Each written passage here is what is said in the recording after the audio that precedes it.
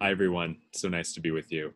Today, we're going to be talking about becoming a social media ambassador for Special Olympics Unified Champion Schools. My name is Greg Hughes. I work for a company called ClickOn, and we specialize in telling stories on social media. So we work really closely with Special Olympics Unified Champion Schools to share stories about the inclusion movement, to profile individuals who are leaders in the movement towards inclusion. You might have seen some of our work on social media, whether that's Facebook or Instagram or YouTube. We collaborated with Special Olympics Unified Champion Schools on the Moment series, a couple of short films called Clovis Unified and Be the Change.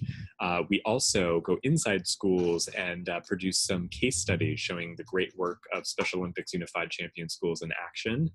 And then you might have seen, if your high school uses Edmodo, Inclusion Weekly, which was a special series that we produced for that education platform. So we've been all over social media with our work, and I'm delighted to be talking to you. Not just about telling stories on social media, but how you can tell and share your story for the benefit of your personal brand, but also for everything that Special Olympics Unified Champion Schools advocates for. So really happy to be with you today.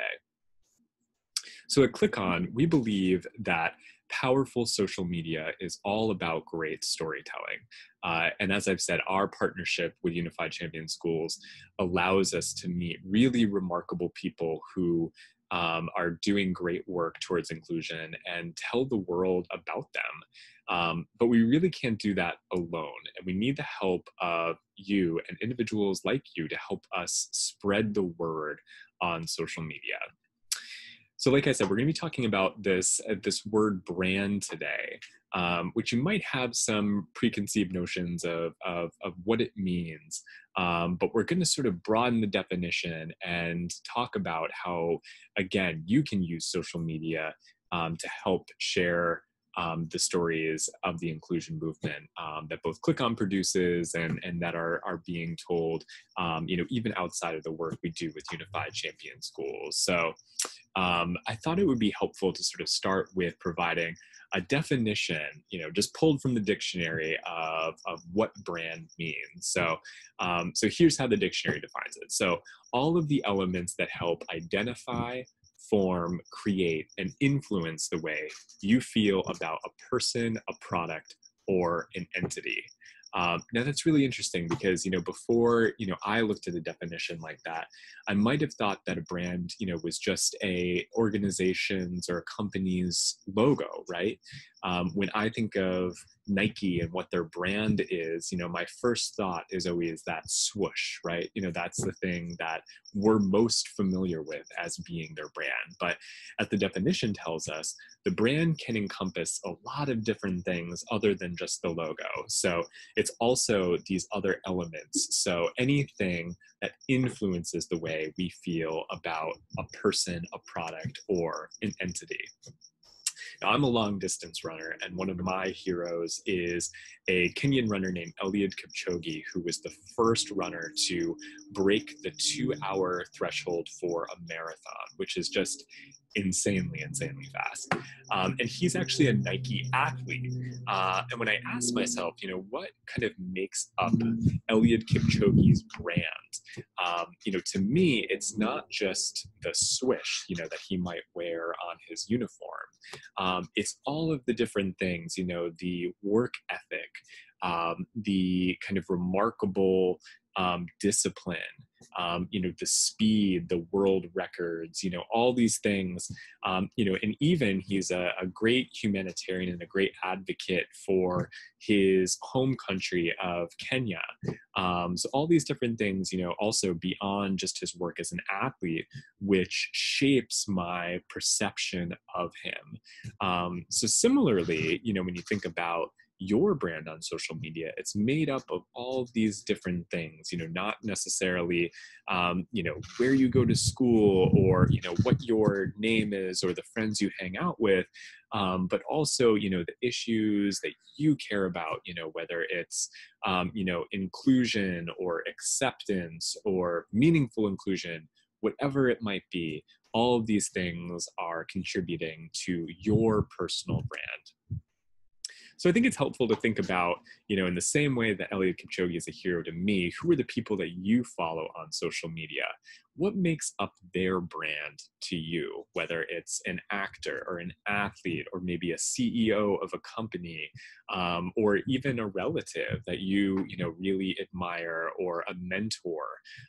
Think about the people you follow on social media who you really like and respect, and think about all the qualities that make up and influence the reason that you perceive them in a particular way. All of those things are that individual's brand. So what makes up a good personal brand? So a lot of different things. So authenticity, being true to who you are. Personality, not being afraid to show the world your genuine self and all the things that you believe in and hold true to yourself. Encouragement, so engaging with people in a positive way, not inflicting negativity on social media, whether it's in comments or whatever it might be. Consistency, so posting regularly. I'm sure a lot of the people that you follow and really respect on social media are people who are posting regularly and building a following as a result of that. And advocacy, talking about the things that you care about the most. So important.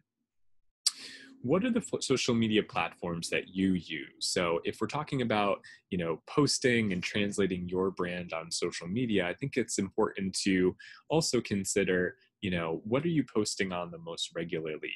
Where to get started? If you wanted to share more content about Special Olympics or your work as a leader in the inclusion movement, there's no wrong answer here. If you gravitate to Instagram, then post more on Instagram. If it's Twitter, TikTok, Snapchat, whatever it might be, think about the platforms that you use, or maybe there's something that you don't currently use that you want to delve into. It's a great opportunity to also consider posting across different channels. Different people prefer Twitter, different people prefer Instagram, and having a presence on both can also be beneficial. There's so many ways to express your connection to Special Olympics Unified Champion Schools using all of the different elements of a social media profile. So on your left, you'll see just some examples from Instagram from different individuals who do, I think, a really good job of conveying that information using all of the elements that are available to them. So things to consider: including a link to generationunified.org, which is the Special Olympics Unified Champion School website, in your social media profiles, identifying yourself as part of the unified generation in your bios on social media, participating in our monthly challenges, which also always have a social media element to them, and sharing content from different channels, whether that's Special Olympics International, Special Olympics North America, or even your state programs. Whatever state you might be in, there's a really good chance that there's Special Olympics accounts for those states in particular. So I thought we could look at some examples, outside of even just the inclusion movement, showing individuals, kind of famous individuals who are using their platforms for good. So Shailene Woodley is a great actress, and maybe when you hear her name, you think about that first and foremost as being the most important element of her brand. What you might not know is that she's also a really big advocate for Greenpeace, and does a lot of great work for them. So we're going to quickly watch a video that illustrates, I think, in a really wonderful way, that work that she does and how she's using her platform to advocate for an organization that's really important to her. So let's watch. If we want to survive, we need the ocean. You can save the ocean because you love the ocean, but you can also save the ocean because you love humans. I'm Shailene Woodley. I'm an actor and I'm an advocate for our oceans.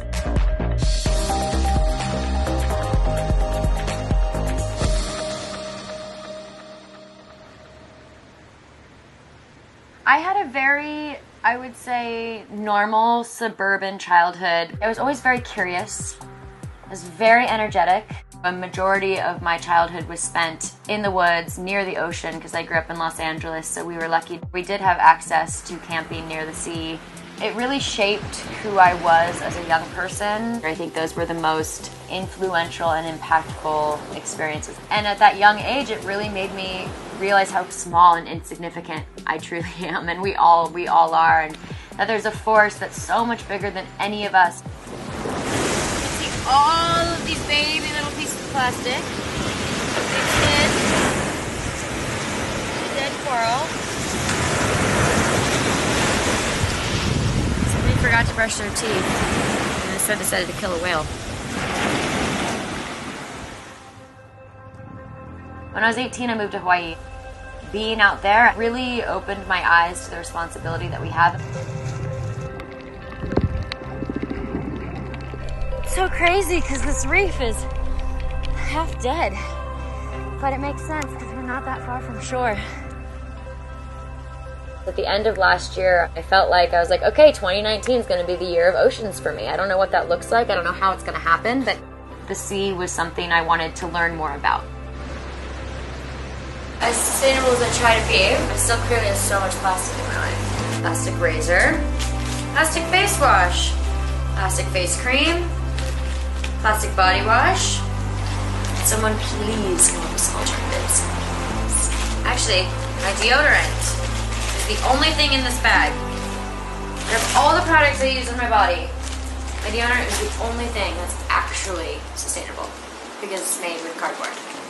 So when Greenpeace reached out to me and asked me to be a part of this experience, I was selfishly so excited because it meant that I get to spend a week in the middle of the ocean with scientists, with campaigners, with technology that is able to detect certain microplastics, DNA traces from particular animals, things that I would never have access to, and to be quite frank, would probably not know how to find on the internet. Oh my god. Oh my god. Shut the door. My god.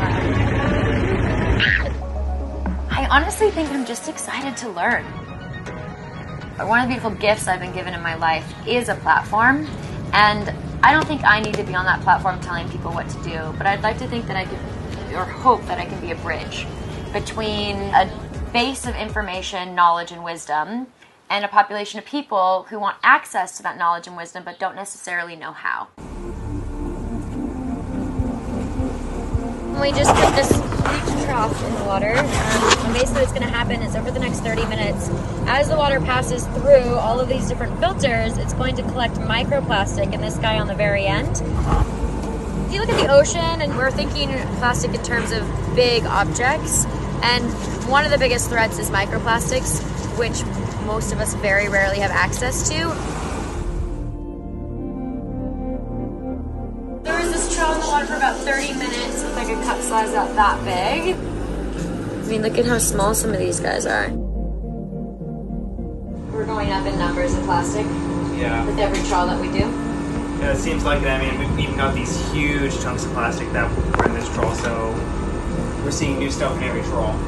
Wow. Was this something that was collected in the trawl? Yeah.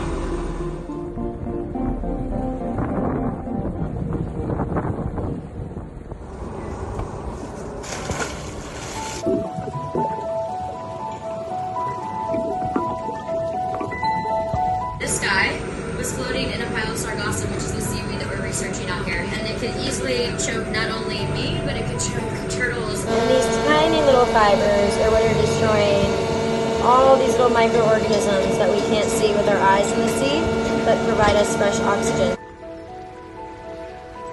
I learned so much being out on the Sargasso. We found a piece of microplastic once every 3 seconds. And this is just skimming the surface of the water. So if you consider that we had about 5 miles of depth below us, it challenged me to look at things in a new way. What are the questions I'm not asking? What are the solutions I'm not seeking?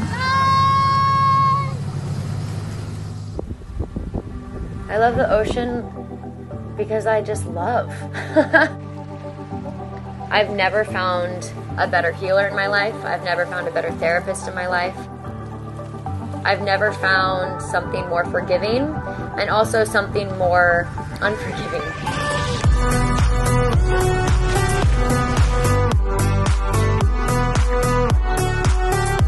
You don't have to be on a Greenpeace boat to make a huge difference for this planet. The power really does lie in our own hands, and it lies in holding our corporations and our governments accountable to the change that we want to make within our communities. My greatest hope for the future is that we learn to listen. We listen to the ocean, which will make us care about her. We listen to each other, which will make us care about each other. Yeah, I guess my greatest hope for the future is that we just get out of our own damn way. What's yours?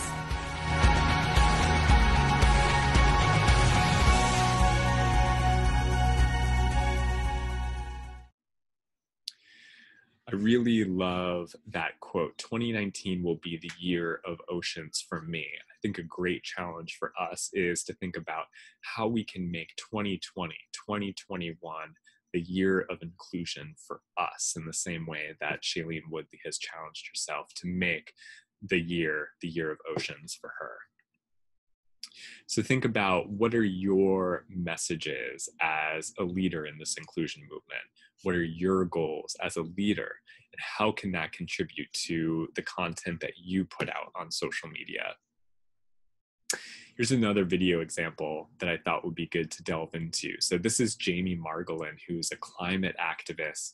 And you can see on the left side, she does a great job of using the bio elements on Instagram to articulate all the different things that make up her brand. So that's just a really powerful example. But let's look at this video, which also I think does a really good job of showcasing the things that she really cares about and likes to talk about on social media.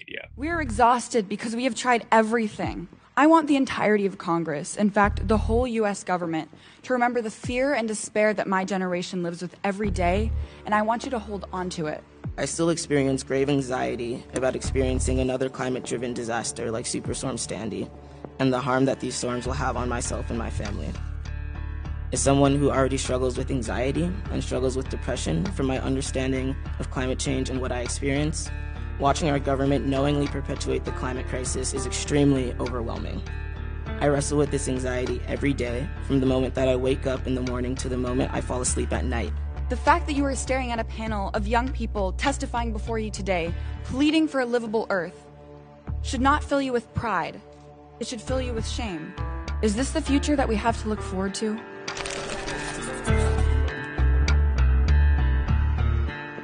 So again, another great example.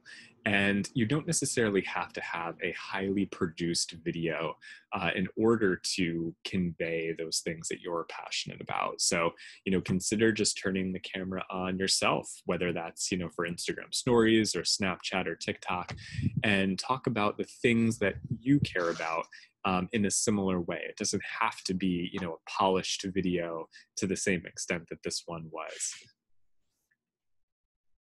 In the same way that Jamie is an advocate for climate, you are an advocate for us. So always keep that in mind whenever you're posting on social media. You are that. And again, let's make 2020 and 2021 the year of inclusion. So there's so many different ways that you can help us out, some of which I've covered already in this presentation, but we also have the social media ambassador guide, which provides some tips, some tricks, to engage with us from day to day, month to month.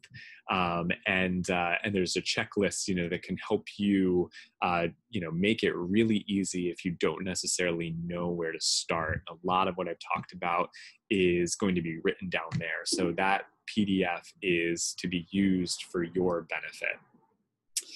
So let's challenge ourselves. So I love checklists. I think they're a great way to kind of keep track of our progress. And I thought it would be good to reiterate just a couple of things that you can do today, tomorrow, to be a powerful social media advocate for Special Olympics and Special Olympics Unified Champion Schools. So again, include a link to generationunified.org in your social media profile. Identify yourself as part of the unified generation in your bios on social media. Sign up to receive alerts from generationunified.org. So we'll let you know when there are new videos posted that you might want to share. We'll let you know when there are new monthly challenges. Participate in those challenges and share your results on social media. Share content, follow all of our channels, whether it's Special Olympics International, Special Olympics North America, your state programs, your high schools, your colleges, whatever it might be, and get inspiration from what they're posting. And this is a new one, but we just launched a digital version of our inclusion tiles on generationunified.org. Play, share your results, and challenge your friends to do the same. Thanks so much for tuning in. Looking forward to seeing your work as social media ambassadors. Thanks so much.